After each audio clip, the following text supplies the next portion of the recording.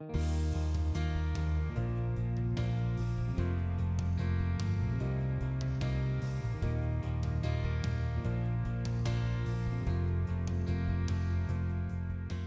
we just invite your Holy Spirit to be our teacher. We thank you that your word declares that we have an anointing, an unction from the Holy One, that we really don't need a man to teach us, but yet, Lord, you've chosen to raise up teachers, and we know that truth comes through the Spirit of truth, the Holy Spirit. So we just pray that you would bless this time in your word, this time of sharing, Lord, that we would each receive what we need to be who you've called us to be. I speak blessings over this time, and thank you that no spirit, contrary to the Holy Spirit, will be able to seize away from us what the Holy Spirit wants to impart. And we pray this in Jesus' name. Amen. Amen. I mentioned I was a country boy. I want to read a little letter for you. Just it's a little levity here at the beginning, but it reminds us of how we can have different mindsets and think differently and see life differently. This is a humorous letter. We call it here in the South, it was a letter from a redneck mama to her son. So hopefully you'll enjoy this. She wrote, "Dear son, I'm writing this slow because I know you can't read fast. We don't live where we did when you left.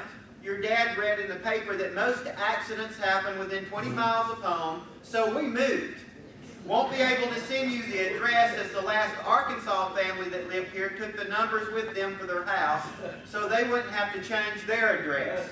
This place has a washing machine. The first day I put 4 shirts in it, pulled the chain, and haven't seen them since. It only rained twice this week, 3 days the first time and 4 days the second time. The coat you wanted me to send you, Aunt Sue said it would be a little too heavy to send in the mail with them heavy buttons, so we cut them off and put them in the pockets. We got a bill from the funeral home, and it said we didn't make the final payment on Grandma's funeral bill. Up she comes. About your sister. She had a baby this morning. I haven't found out whether if it's a boy or a girl, so don't know if you're an aunt or an uncle. Your Uncle John fell in the whiskey vat. Some men tried to get him out, but he fought them off playfully, so he drowned. We cremated him, and he burned for 3 days. 3 of your 4 friends went off the bridge in a pickup. 1 was driving, and the other 2 were in the back. The driver got out. He rolled down the window and swam to safety. The other 2 drowned. They couldn't get the tailgate down.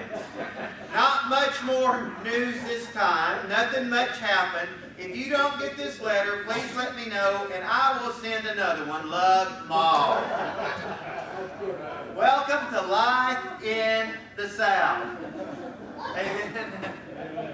It is amazing how we live from different areas, come from different perspectives, and we see life differently. But I want to talk to you this morning for a few moments about seeing the kingdom. This is a kingdom culture conference, and as I was praying, I felt like this introductory teaching that I did should just be about seeing the kingdom. Now we're going to look at one verse of Scripture in particular. It's in a very familiar passage of Scripture to you. It's John chapter 3, the occasion when Nicodemus, the religious ruler, comes to Jesus.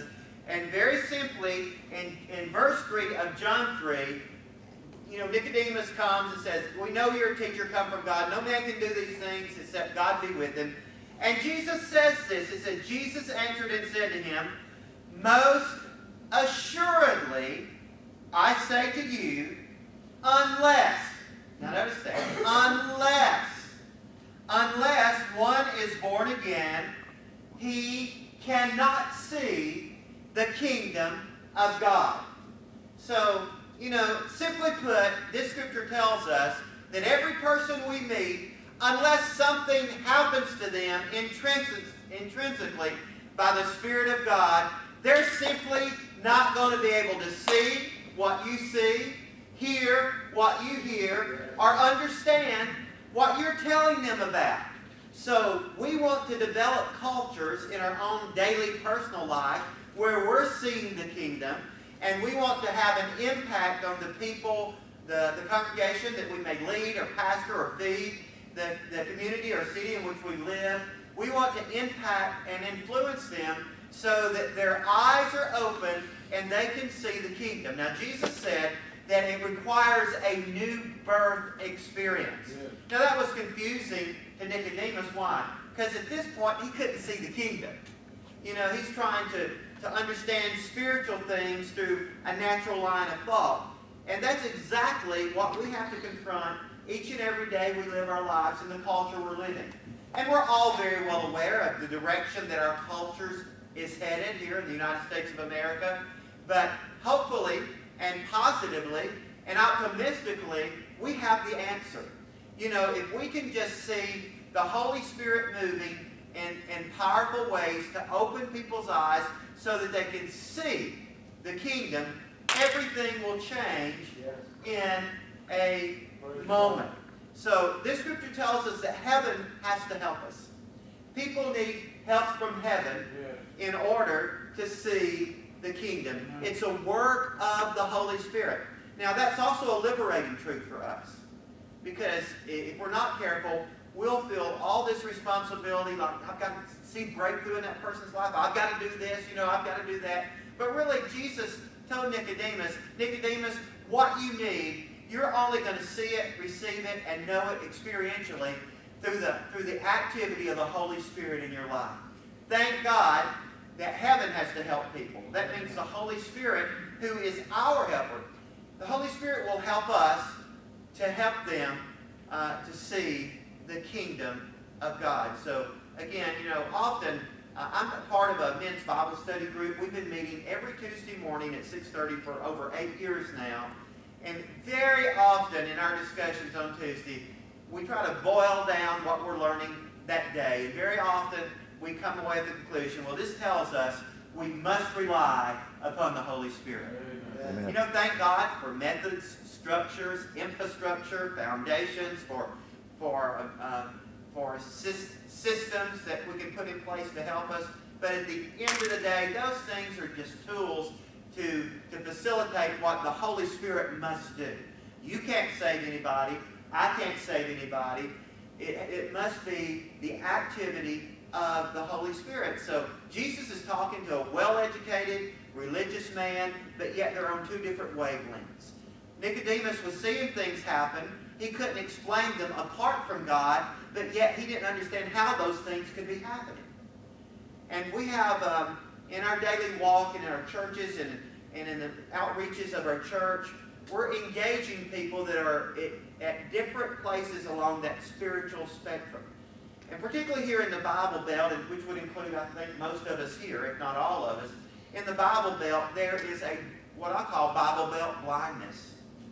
You know, so many people, they've gone to church, they've heard about the church, some have done the church thing, they've heard the Jesus thing, and there's a lot of religiosity, there's a lot of activity of the spirit of religion, and it's really created a lot of intrinsic obstacles in people's lives. The Bible calls that in 2 Corinthians 10 strongholds. Those things that exalt themselves over the knowledge of God. And in reading the Bible, we may not see the truth of the Bible because of these strongholds. This Bible Belt blindness. Well, yeah, I read that verse, but really what that means is what my preacher told me. You know, really what that means, well, yeah, my grandma told me what that means. And people had to have a breakthrough, often birthed through desperation. You know, Nicodemus, he took some risky steps even coming to Jesus. And he came at night, but he was well aware of what it could cost him to be seen too closely associated with Jesus, but yet something was percolating in his heart that told him, you know, this has to be God. And if it's God, I want to understand it. So he's a searcher. He is hungry. And this teaching that I'm sharing this morning, I really feel where the Lord wants me to take you is to begin to see ourselves, see your ministry as a bridge ministry, in a sense. I know particularly here in the Bible Belt, which again would be all of us here, there are so many people who have already wet their feet in the Scripture. They may have wet themselves in the baptistries. They may know Jesus. They may have had this new birth experience, but yet they're really not seeing. Now, they have the capability to see because they know the Lord, but yet because of these strongholds, these religious obstacles, wrong teaching, maybe just being lethargic, never being exposed to the truth, never hearing teaching about the Holy Spirit, reducing the kingdom to just the new birth experience and that's it, wait for Jesus to come. There has to be breakthrough in their lives. But what we have going for us in trying to reach people that way, if they are saved, then the Holy Spirit lives in them. And so the Holy Spirit's going to be faithful to the ministry He's been given in the life of that person to create hunger. And Nicodemus had enough proof to know the things he was seeing wasn't the activity of the devil. No man can do these things except God be with him. And I know that's my own personal testimony that I'm going to share just a little bit of in a moment. But we want to be ministers who lead in our congregation, how to interact with people here in the Bible Belt in a way that hunger is awakened with them for the supernatural and for the Holy Spirit. You know, our neighborhoods are filled with people who, some of them have really good biblical foundations. You know, they grew up. I grew up as a Free Will Baptist who became a Southern Baptist, but in my years in the Southern Baptist Church, I had a really strong biblical foundation, memorized lots of Scripture, could lead people to Christ, and learned how to identify where God was moving, a lot of those things. Believed in the Holy Spirit, but wow, you know, I had these things on. And so there's so many people out there, they can be baptized in the Holy Spirit, have their eyes open to the kingdom, and they're ready to roll. They can be good, strong leaders and workers in our ministries. And we see that very often at Grace House because we feel like we're a bridge church in that sense. Many people who already know the Lord come to be introduced to the supernatural because of testimonies they've heard or you know, they have friends at work that are experiencing the Spirit, and it creates a hunger. And this is not to exclude the many, many lost people. That has to be our primary mission, right? Yes, and we can raise them up and ground them. But my heart really goes out for the large portion of the body of Christ who really are not seeing the kingdom in its fullness. Yeah. And so to have these experiences to deal with those barriers and blockades in our thinking and those strongholds. Recently, we had a young Baptist minister who is a worship minister in a church and not too far from here. But he attended we had an evening service going on, and he attended, and the Lord really touched him through the Holy Spirit, and he became so excited, he didn't even really know what it was, but it was a word of knowledge. He came up to me, I mean, it's just like he went from bored to bold, and just one quick step, you know? Yeah. He runs up there in the altar time, he said, Pastor, he said, I just felt this and saw this, and I don't know what it is. I said, that's a word of knowledge. And I put the mic up and I said, our brother wants to share something. I said, share it. He's like, and he said, well, I just feel like there's somebody here and they're having this pain, and he described it. And I said, you know, he's just plugged into the Holy Spirit, and the Holy Spirit's already used him. Who is that here? And gave the particulars. And this person raised their hand. I said, come on up. And they came up, and I said, now, the Lord gave you this. We want you to pray for this man, and he's going to be healed. You want me to pray? And so he said, just a minute. And it was hilarious, but it was hilarious in a holy way.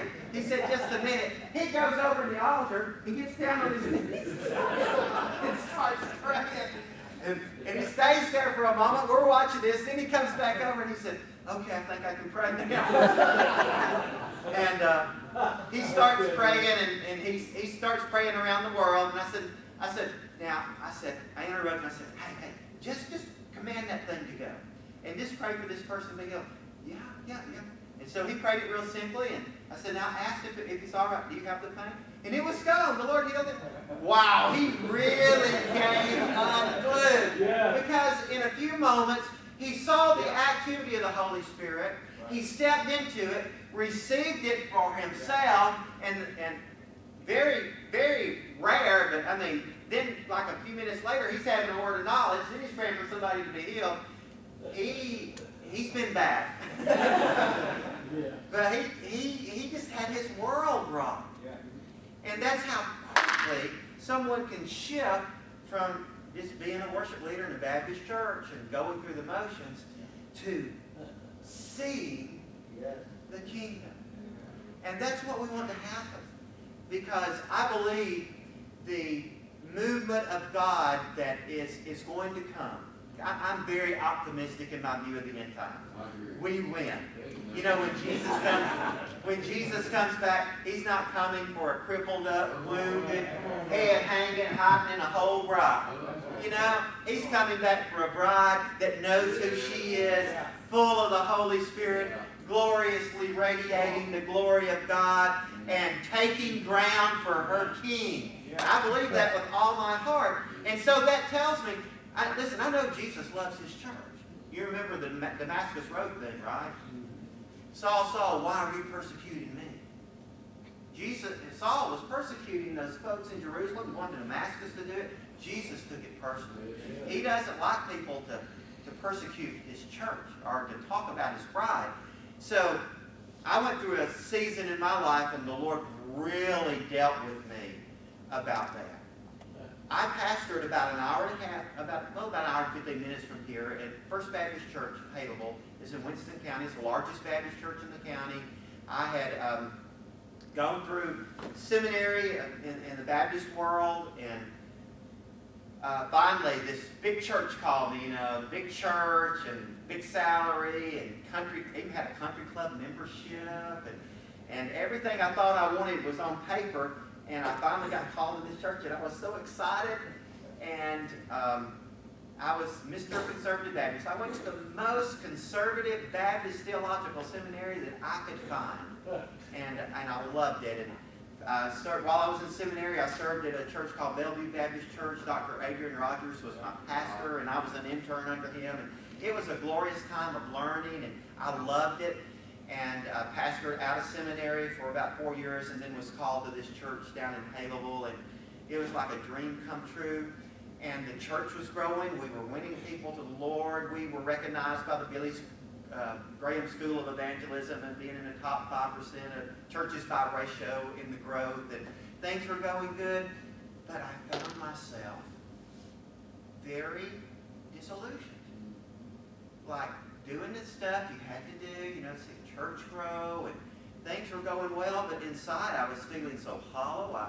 I had become desperate, and I just didn't know what was going on. It did not make sense. You know, I should have been happy, but I wasn't. I should have been excited and burning for Jesus, but instead there was this gnawing sensation deep inside of me that there had to be more. And I found myself just praying that and saying that, like, Lord, there's got to be more than this. You know, going through the motions, and it's like cranking things out. There's just got to be more to the Christian life. I just don't want to be a professional minister. Yeah. And in the middle of that season, God began to do some things. You know, when you become desperate, it causes you to hunger and crave. And Jesus taught us, blessed is he who hungers and thirsts after righteousness, for he shall be filled. There is an inherent promise in hunger for God. It's like God says, if I find somebody who's hungry for me, I'm going to introduce myself to them in a deeper way. You know, we see that show up in Scripture at different places. Draw near to me, I'll draw near to you. It's just that law of reciprocation. God's going to reciprocate. When you move toward him, he's going to move toward you. You move an inch toward him, he'll sweep across the galaxies to get to you. That's his daddy's heart for us. So I was there in First Baptist Church, Haileville, and I was desperate, Lord, there's got to be more. And so I want to tell you a story. Because during this season, a few months before the season started, I got a phone call one night. And I said, hello, and the boss said, is this pastor down at that First Baptist Church? I said, yes, it is. he said, I heard you got a doctorate degree. I said, well, yeah, I've been to seminary, and yes. Well, I need to ask you some questions. And he told me his name was Bucky, and he said, I was doing some praying, and I'm getting this word, it just keeps coming up, and I keep speaking it, and it doesn't make any sense to me. And he said, I heard you knew some Hebrew and Greek, and so I thought you might help me. And he told me the word. And I said, well, just so happens I happen to know that word. That's the Hebrew word for glory, kabod. And he said, well, that makes sense, and that makes sense to me. And I should appreciate you helping me there. That makes sense to me. Now, I know what that prayer means. And it's a real strange thing. And I could tell he was a spiritual man, but an uneducated man. And this will unfold and make more sense to you. Well, a few weeks passed, I get a phone call. Pastor, this is Bucky again. I've been praying, and I got this word coming up, bubbling up, and I keep saying it. And he shared it with me, and I said, yeah, I just happen to know that word too. And I said, that's a Greek word, and this is what it means. And he said, well, that sure is neat. That makes sense, what God's trying to tell me. And so that happened 3 or 4 times. And he'd get to sharing other things. He'd tell me about a dream he had had. And I remember one night hanging up and telling my wife, she said, who was that? I said, well, it's this strange guy. His name's Bucky. And I said, I think he's a little, too far out there. And he's coming up with all this stuff. We just need to pray for him that he'll get straightened out. He just got issues. And that was really my attitude toward him. And he had called a number of times. And then one day I'm in my office, and the secretary buzzes back, and she said, Pastor, she said, there's a man out here that wants to see you, and his name is Bucky Baker. He doesn't have an appointment, but he wants to see you. And I thought, oh, that's Bucky. Well, I'd like to just see him face to face. Check this out. And so I go, now for you to get I want you to see the contrast here. In those days, I had an outer office where I had a big desk, and I had some chairs and a nice receiving area. Usually when I meet with people, I meet them there. And then off that, there was a wing. I had what the church called the Holy of Holies. That's where I had my private library, my private study. You walked in there, and there were books on all the walls, and one whole wall was reserved just for the degrees, And I had my computer, and I had a couch in there, and so that's where I did my hangout time and my study. And so I go out and I introduce myself to Bucky, and I said, it's good to see you. And I said, come on in. And I brought him into the receiving area, and I thought, no, I don't want the secretary to hear any of this. So I said, come on back into my study. So I closed that door, went into my study and closed that door. Now we're safe, I'm safe. And we come in and sit down, and he says, I just needed to see you. I feel like that I need you to pray for me. I said, well, I'll be glad to pray with you, Bucky. What's going on. And he starts sharing some things that are going on in his life. He did need some prayer. But then something happened. Something happened that would shift the axis of my life. While Bucky's sharing with me what he's needing prayer for, I heard God talk. Now, I would have told you I heard the Lord talk. Preachers say, well, I feel like the Lord's led me to share this with you today. And even preachers that don't believe God talks will get up and say, well, the Lord's laid on my heart to share this with you, which doesn't make sense to me. I remember doing that for years, And so I heard God talk. And this is what I heard God say. Have him pray for you. And I struggled. Now, I don't mean anything disparaging by what I'm about to share with you. I just want you to understand the context. Bucky, when I opened that door and met him and invited him back into my study, he and I were like from 2 different worlds. I had my coat and tie on because I wore a starched shirt and a tie and a full suit every day to work. That was kind of required, There he was. He had his shirt hanging out. He needed some new shoes. He had grease under his fingernails. His hair needed washing. It was long and scraggly. He needed some dental work. and he had a pack of Winstons in his front shirt pocket. Okay, I don't mean anything judgmental by that. I mean, I have no, that's not a judgment statement. But that's what I saw when I saw Bucky. And here I am. And so I struggled with it, but I heard that voice. Have him pray for you. Now remember, this is in a season when I'm praying, Lord, if there's more, I want it. This doesn't, there's got to be more. And I just felt such weight on this. Like, if I don't ask him to pray for him, I'm going to miss the train. It's that kind of feeling. And so finally I said, Bucky, wait a minute, I need to interrupt you. I said, I think I just heard God tell me something. He said, what? Now, I guess he thinks, I've got a word for him. He didn't even know I didn't get words for people, really. And he said, well, what is it? I said, I feel like the Lord just told me, you're supposed to pray for me. I remember this so vividly. I was looking at him, he's staring at me, and I saw his Adam's apple go up and down as he gulped. And he said, you want me to pray for you? He saw the contrast. I mean, he'd come to the big church for the big wheel pastor to pray for him. And now the Lord's turning the tables. I said, yeah, I think you're supposed to pray for me. You see what God was doing? He was dealing a death blow to my dignity. He was requiring me to humble myself.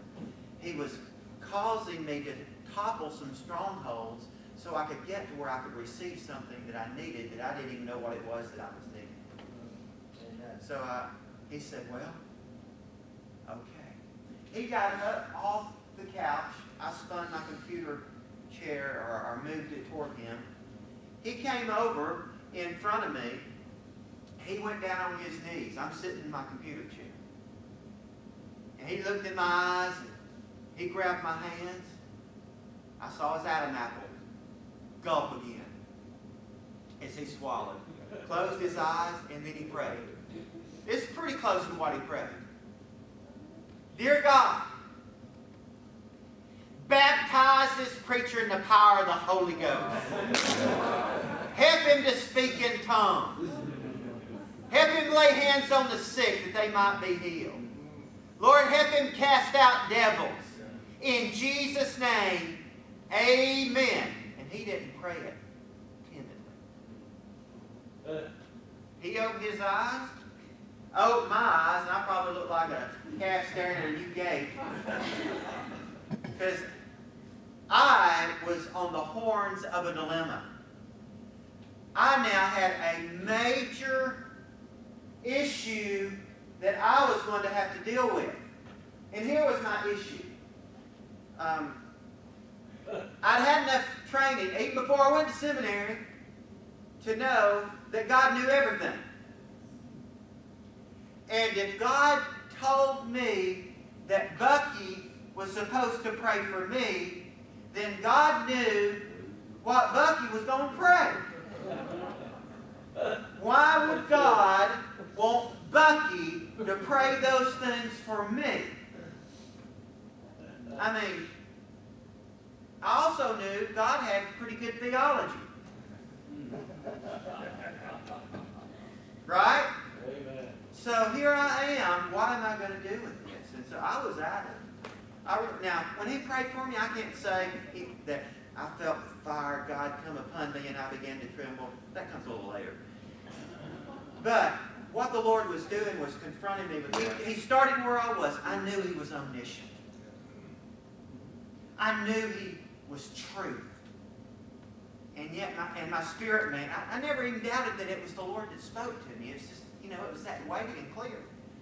So I had to do something with that. And so Bucky's there and I'm here. And I don't even remember exactly all that happened with Bucky after that. I do remember getting up and saying, well brother, I got to go. And I appreciate you coming by. And I walked him out of my Holy of Holies to my receiving office. And then I was about to let him out where the secretary was, and I thought, no, let me let you out of here. You just go out the way I see you. I went to this door, and I let him out, and I closed the door, and I remember standing there with the lights off in the room.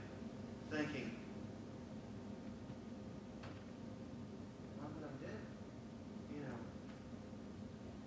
what am I going to do? If this is true, I can't stay here. If this is true, I'll probably lose my job. If this is true, we're going to have to move again. If this is true, how will I provide? If it's, all of those kind of things. And I thought, I just need to get some fresh air. You know, clear my head. And I was really addled. So I walk out the doors of the church, and when I walk out to the outside, there's one of my deacons. One of the deacons that served on our deacon board, who kind of had the governance of the church where I was. But he was one of them that was real peculiar. You'd had to know Brother Hugh. Brother Hugh was just a lot different than most everybody else in the church. He was always, how you doing? It was like he had swallowed a light bulb. He was always radiating, always happy, always up. You know, when I first came to that church as a pastor, I'd only been there like 2 or 3 weeks, and one morning about 7 o'clock, went to the door.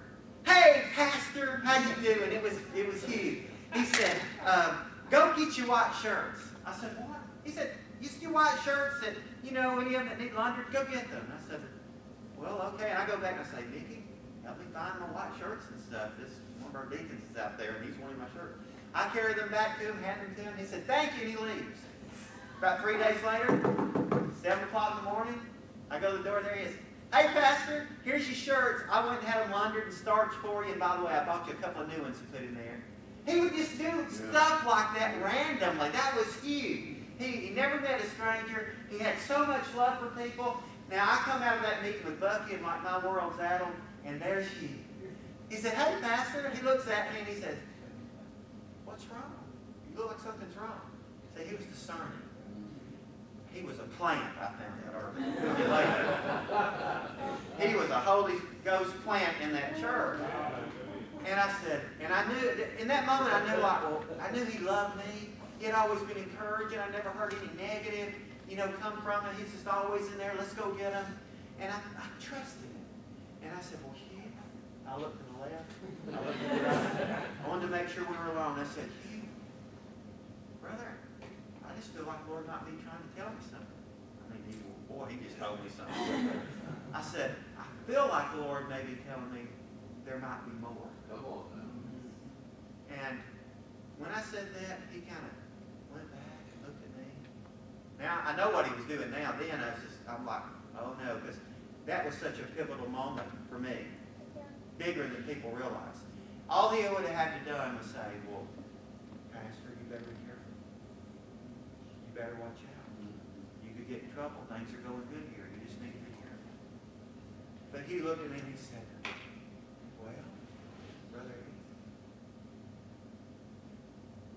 if there's more, God's telling you that, then it's God.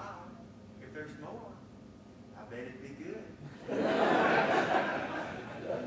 And that became a revelatory word for me to give me the courage to keep stepping, because it's like, well, yeah, I've answered God's call on my life. I told God I'll go anywhere, do anything, you know. And if this is God, God's good. If this is God, then it's good. Why should I be afraid of it? It's like, yeah, thank you, Brother Hugh. And I can't tell you the rest of the story, but over the next several days, there were 4 people, just like Bucky and just like Hugh. Over a period of 4 days, there were 4 people that came. Neither one of them was aware of the other. But God brought me revelatory words, very specific, just like some of them like biblical. There's no way they could have known what I'm going through. And it just led me to the point where it started on a Monday, and by Thursday afternoon, I went to my home, closed the door. Holy Spirit filled the room. I began speaking in tongues. I opened my Bible up and I started seeing stuff that I had preached, I had taught, I had studied, but it was coming to life. Information was becoming incarnation in my life. And it resulted in me being filled with the Holy Spirit at a meeting where John Kilpatrick was. That's another story I may share this week. I don't know. But God used people I never on my list. If you'd asked me the kind of person God would use in my life, it wouldn't have been Bucky. It wouldn't have been Bucky. But God chose Bucky. He knew he was probably the only one in town that had the guts enough to pray over me what needed to be prayed. And it opened things up for me. I began to see the kingdom. And you all know, those of you, when you begin seeing that and experiencing, there's no turning back. Everything else is almost stale bread. You know, when you start realizing how spiritual this adventure called the Christian life really is. And so I want to conclude by encouraging you personally with this question.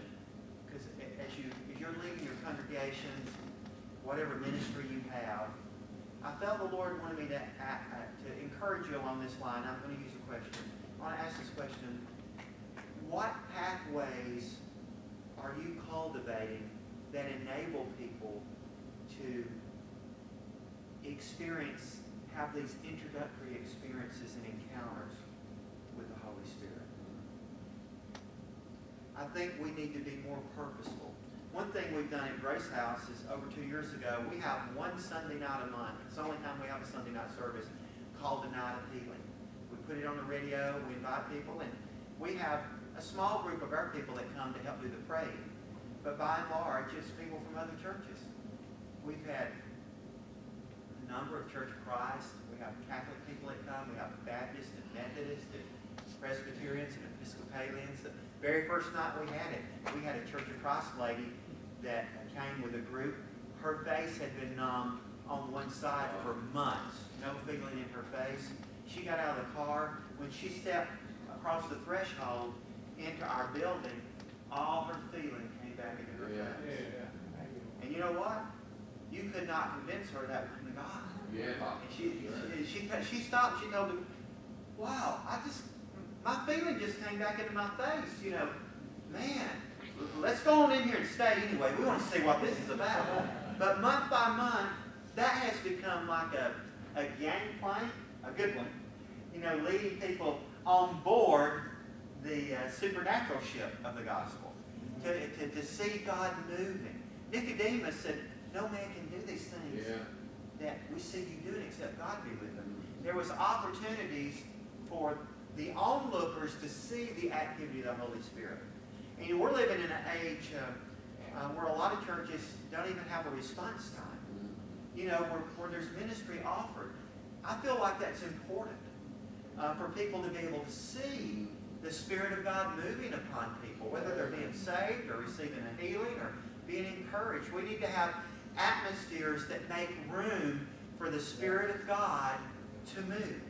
And so we need to be purposeful in our prayers. Lord, give us strategies, give us ways for people to be introduced to this. Now I know one thing the dwelling place is known for is they're taking it out into the streets. You guys are.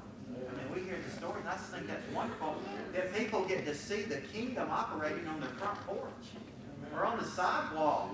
You know, that's just incredible. That's so John 3. I mean, you've seen that look on their eyes. This has to be God. And isn't it wonderful when you can say, okay, so you are having that pain shooting down your right hip into your knee, down into your ankle. And so when we pray, if that leaves, will you believe that was God? And you've seen the look on their eyes, you know, like, wow. That's a Bucky moment for them. That's good. They have to do something with that. If that's God, then how am I going to respond? If that's God, at that moment, they begin to observe and see some things, even in the natural, that becomes a bridge to lead them into the kingdom. So, pray for our congregation at Grace House. Let's pray for one another. I'm going to pray here in a moment. That we'll begin to get revelatory strategies of how we can cultivate opportunities for people to see the kingdom. Because once you start seeing it, things begin to happen. And we are, particularly here in our country, I'm grieved at times at the steps the church is taking to push the Holy Spirit out. Now, and not out of the church into the streets, but doing what we're doing without giving the Holy Spirit opportunities to move. So we've got to guard that. We've got to make sure that we cultivate those opportunities. And personally, how am I cultivating? Ask yourself this question. How am I cultivating my vision for the kingdom? Because, when we've been in it a while, if we're not careful, we can become familiar, and we'll cease to see those little indicators that are invitations to us. One of the dangers for those of us in ministry is becoming professionals in ministry. And we can just go through religious motions and lose that acute sensitivity we need to the Holy Spirit. Well, Father, I just pray right now in the name of Jesus that you would open our eyes, Lord, to, first of all, as I just said, Lord, that we would be very consciously aware of the indications that the Holy Spirit's doing something, whether it's a question someone asked, or a feeling, a sensation, a prompting. Lord, that we would be acutely aware of these invitations of the Holy Spirit. I want to thank you publicly that Bucky Baker came to see me. He followed the Holy Spirit, and that he had the courage to pray what needed to be prayed. Lord, I thank you for that boldness you gave him. And my friend Hugh, Lord, who's now with you there in heaven, Lord, for him to be discerning and to say what a word from heaven in that moment. We want to be those kind of people, Lord, that are bold and they're discerning and can do like Jesus, only say what we hear the Father speaking and only do what we see the Father doing. Lord, give us vision to see the kingdom and help us to cultivate atmospheres where we minister and where we serve so other people, onlookers, first-time attenders, Lord, people we meet on the street can see the activity of the kingdom and be able to encounter Jesus in that moment and see their lives shifted and translated into the kingdom of God's own dear Son. And Father, I thank you for my brothers and sisters here this morning. I pray your Holy Spirit would stir them, quicken them during these days we have together. Lord, may all this work together so that we're more aware, more sensitive, more bold, more in tune with what the Holy Spirit is saying, what the Holy Spirit is doing. And I ask this in Jesus' name. Amen. Amen. Thank you.